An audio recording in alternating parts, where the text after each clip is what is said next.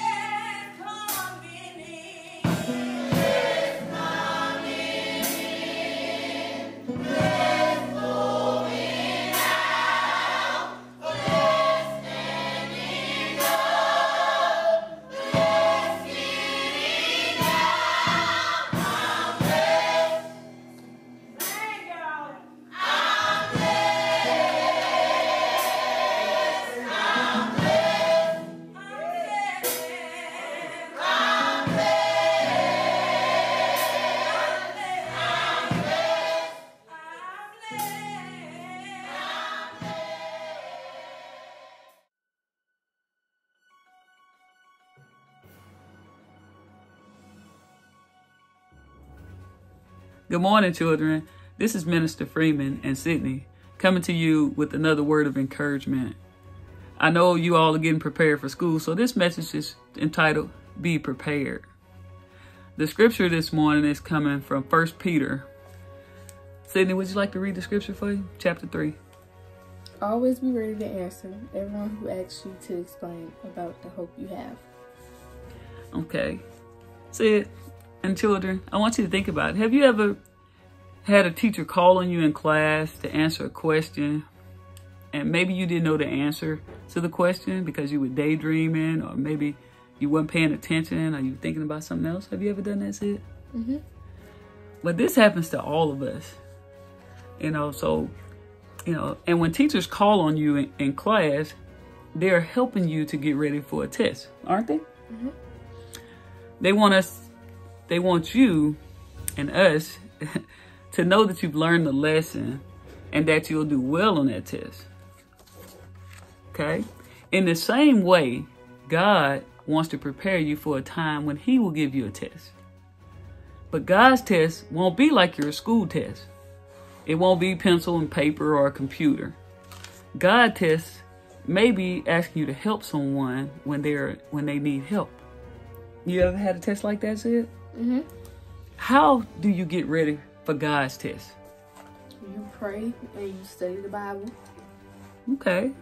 Yes. To get ready for God's test, you need to be reading your word, praying, and practicing living the way that God wants us to live. Living by loving others. Okay? And if you're kind and loving to others, then those type of others will want to be around you. And when they come around you, they give you a chance to talk about Jesus, right? Okay? When you're nice and kind, don't kids want to be around you? So I know that school is getting ready to start. It starts tomorrow, right? It starts on Monday for you, yes.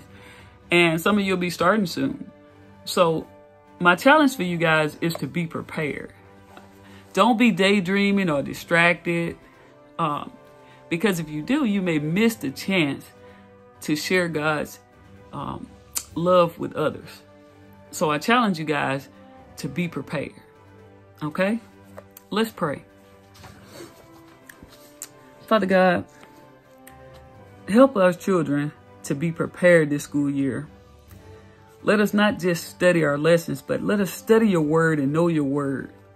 Let us pay attention So pay attention to those that are around us, God, so that we can help others in need. When you give us an opportunity to be kind, so that we can share your love with others. And I pray this prayer in your son, Jesus' name. Amen. Amen. All right, so this school year, my challenge for you guys is to be prepared. Amen. I love you, and let's have a great school year.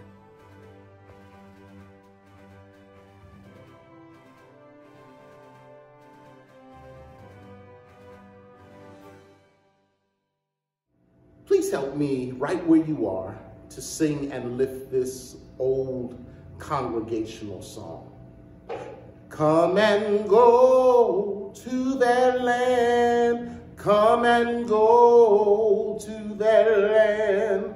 Come and go to their land. Where I'm bound, where I'm bound. Come and go to that land. Come and go to that land.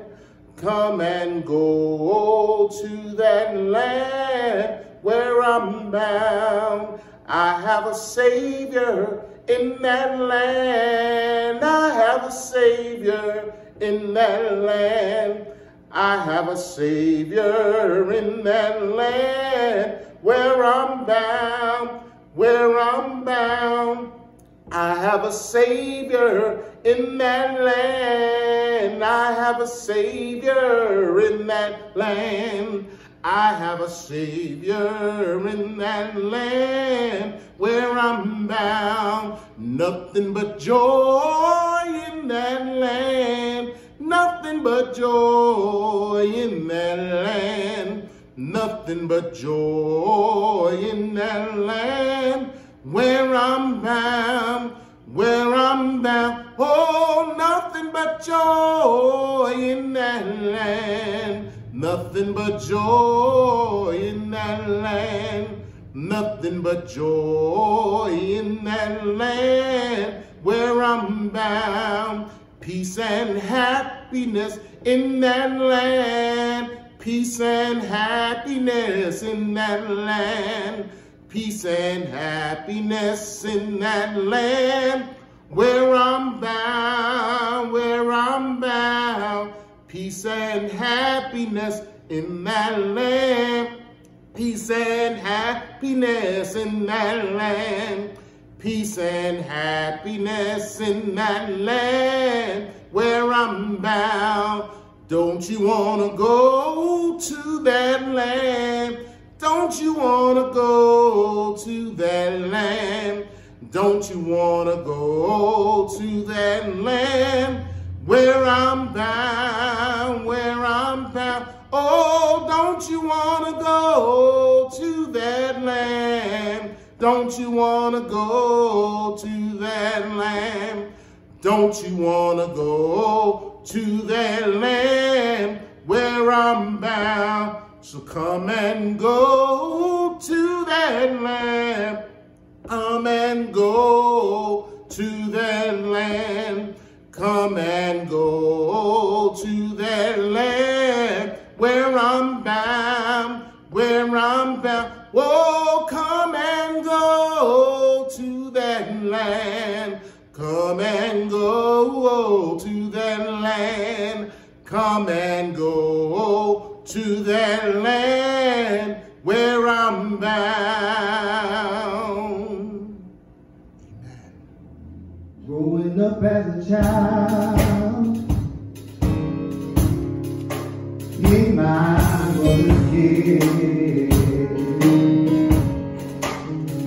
my mother told me, yeah, she's always be there. Oh my, now grown man, living on my own. I can believe it.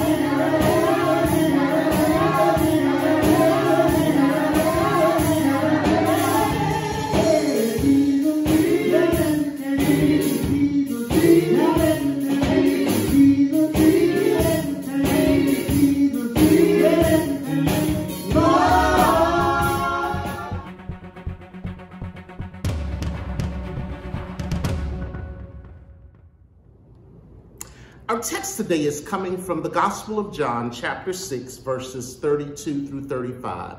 John chapter 6, verses 32 through 35. Reading from the New King James Version of the Bible says, "Then Jesus said to them, Most assuredly I say to you, Moses did not give you the bread of life, but my Father gives you the true bread from heaven. For the bread of God is he who comes down from heaven and gives life to the world." Then they said to him, "Lord, give us this bread always." And Jesus said to them, "I am the bread of life. He who comes to me shall never hunger, and he who believes in me shall never thirst." Today, I want you to know that there are some things you just can't live without.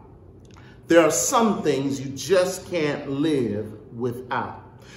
Abraham Maslow was a Jewish-American psychologist who is best known for creating Maslow's hierarchy of needs. His creation is a psychological theory of human development based on the universal needs of society. Maslow's needs are broken down into 5 categories or hierarchical needs, which are physiological needs, safety needs, belongingness and love, esteem needs, and self-actualization. Physiological needs include food, water, warmth, and rest. Safety needs are security and safety. Belongingness and love needs include intimate relationships and friendships. Esteem needs involve a need for prestige or a feeling of accomplishment. And self-actualization needs include achieving one's full potential, including creative activities. It is the bottom level, the physiological needs that are impossible for us to live without. These are the basic needs that are essential for us to sustain life. These are the things that we just can't live without, and if we are without them, we will not remain alive. But today I want to show that there are parallel spiritual needs that directly correspond to our physical needs. These are also things that we just can't live without. First of all, you can't live without food. Food is essential for the sustenance of life. Every creature survives by eating or absorbing food in some form. Food fuels the human body. Food is comprised of macronutrients, micronutrients, and phytonutrients. Each of these has a specific purpose within the body, providing what it needs to function successfully. Macronutrients are carbohydrates, fats, and proteins. Carbohydrates provide the body with energy. Fats also provide the body with energy, but also support cell growth and the absorption of nutrients. Protein is used by the body to build and repair tissues. It is the building block for bones, muscles, cartilage, skin, and blood. Now, the micronutrients are vitamins and minerals. These nutrients are also essential and are found in all food sources in a variety of combinations. Deficiency of any nutrient can lead to health problems such as anemia or scurvy. Now, micronutrients are so vital to our well-being that many of the foods we eat are actually supplemented with vitamins and minerals in hopes of increasing our daily intake.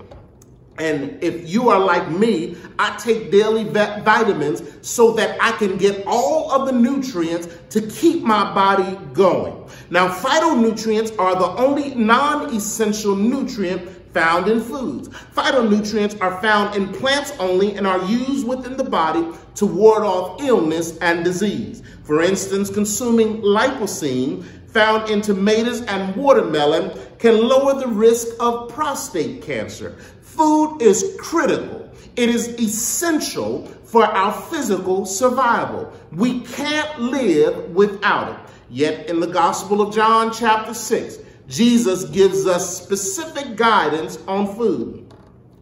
Chapter 6 records one of the greatest miracles of all time, the feeding of 5,000 men, not including the women and children, with 2 fish and 5 barley loaves of bread.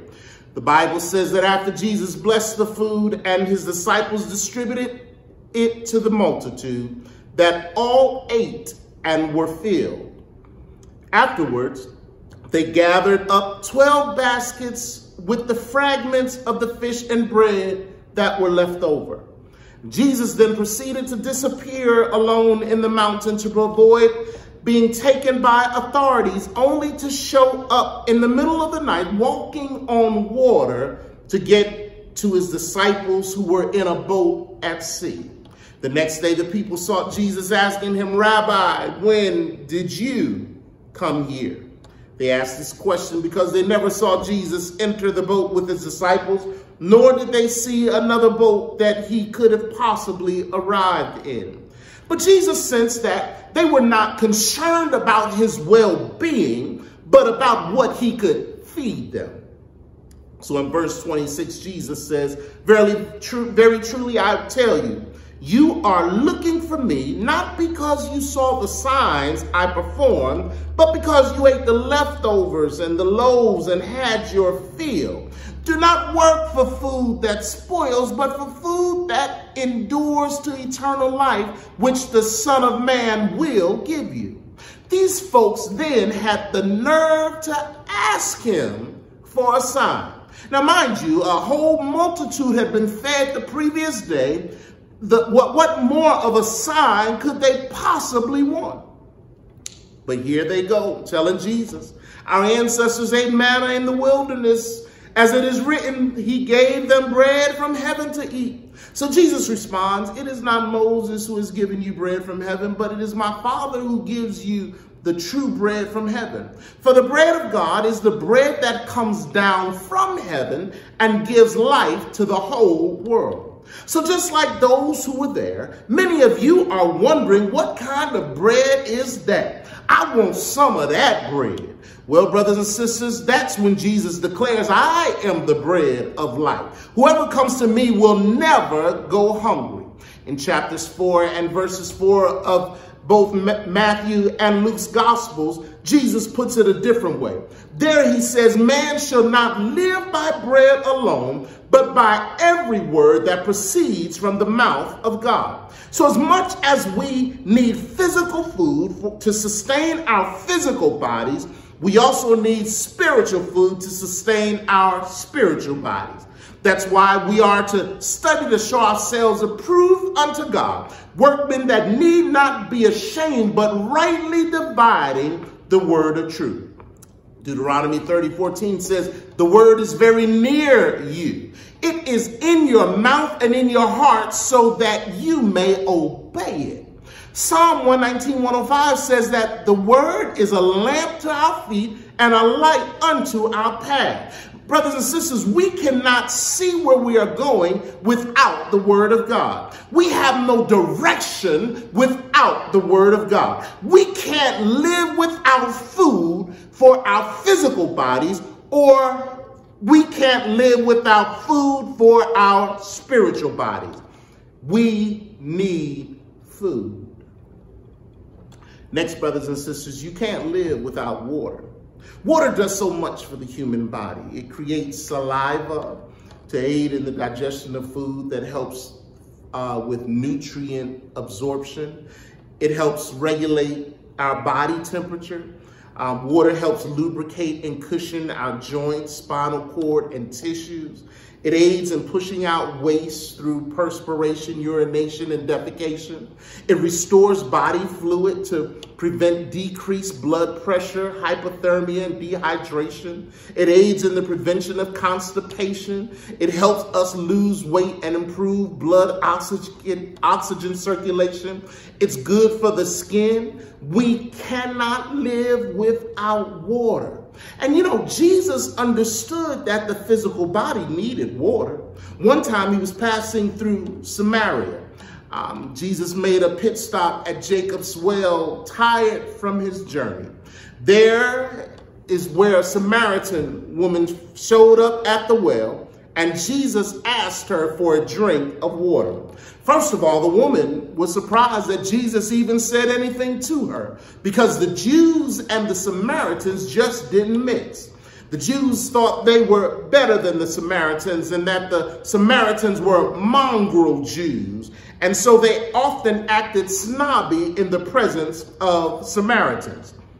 But Jesus was not a snob. He merely told the woman that if she knew who he was, she would have asked God for living water.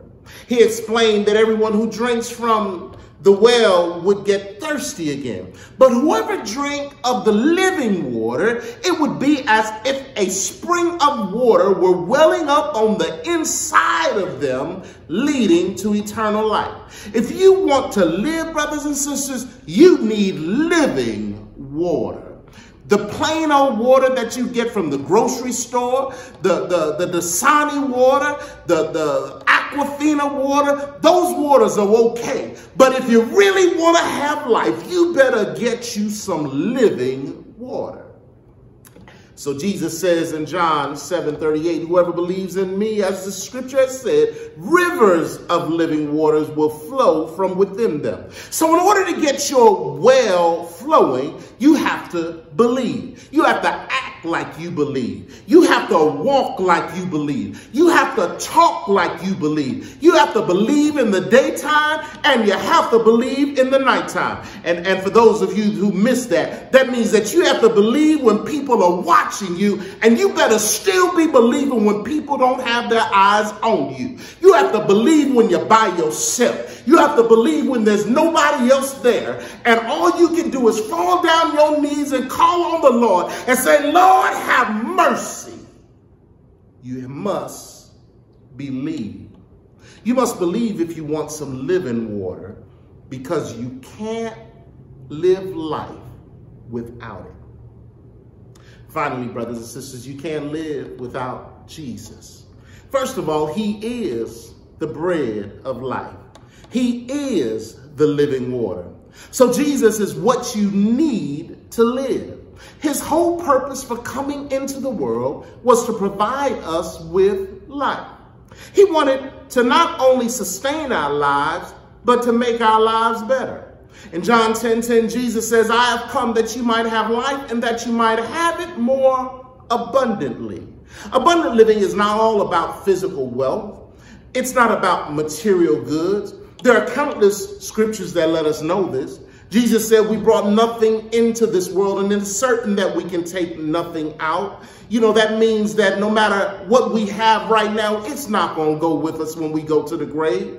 Solomon wrote in Ecclesiastes 5:10, whoever loves money never has enough. Whoever loves wealth is never satisfied with their income. This too is meaningless. In other words, he was saying that, you know, money, all the wealth in the world is really meaningless. It's vanity. Paul told Timothy that the love of money is the root of all evil. And it doesn't say that money is the root of all evil. It says the love of money is the root of all evil. And you know, most of us know that portion of the scripture, but we don't know the rest of the verse. It continues by saying, some people eager for money have wandered from the faith and pierced themselves with many griefs. In other words, the whole reason that the love of money is not good for you is because a lot of times it distracts you from God. It takes you away from God. It takes you to doing things. It takes your faith away from you when you start believing in that money and not in the God who gave you the money. Jesus said, what good is it for someone to gain the whole world and lose or forfeit his soul? For where you treasure, there your heart will also be. Brothers and sisters, that's why our faith must be in Jesus. Our hope must be in Jesus. We have to be like the songwriter who said, my hope is built on nothing less than Jesus' blood and righteousness. I dare not trust the sweetest frame, but wholly lean on Jesus' name.